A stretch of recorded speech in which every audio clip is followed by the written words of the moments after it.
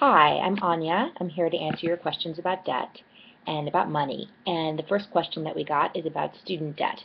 Why is student loan debt so different from any other type of debt? And this is a really, really important question because it gets to the heart of sort of the debate about young people and money and spending. And the first reason, of course, student loan debt is different from other types of debt is that there's no other type of debt that as an 18-year-old with almost no credit history, no income, that you can walk into and walk out with $50,000 in your hands. So the reason that the federal government created student loans is because we all kind of believe as a nation that it's really important for people to be able to go to college, and for a lot of reasons, which I go into in my book, Generation Debt, we decided that loans are the way to pay for college. So student loan debt is different from other kinds of debt because it is good debt. And the reason people say that it's good debt is that when you go to college, you are able to increase your income. So really, for a lot of people, it does end up being a very good investment to go into student loan debt.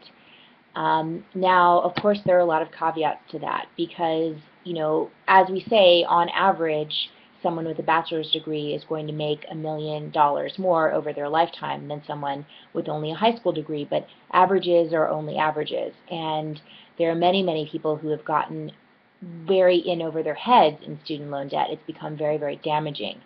And the rule of thumb that I like to use specifically with student loan debt is that you should not be borrowing more in total than your expected annual salary after graduation. So if you are, a future petroleum engineer, you're looking at an $80,000 starting salary, then it can make sense then to borrow, up to $80,000 in student loans. If you're a social worker or a teacher, you want to keep that way down below $30,000 because that's going to be your starting salary if you're lucky, if you get that degree.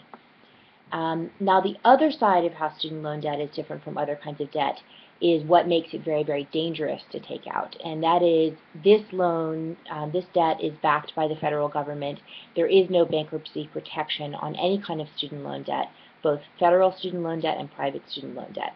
No bankruptcy protection means that you cannot walk away from this debt. It's not going to be easy to write off this loan, to negotiate with creditors for any reason, and there have been cases, this has been documented, that your student loans can be, in order for them to be repaid, if they go into default or into delinquency, if you don't pay them back, that the federal government can take your IRS tax refund, they can take your Social Security payments, even disaster relief payments. If you got some money from FEMA, from Hurricane Sandy, they can take that to pay off your student loans.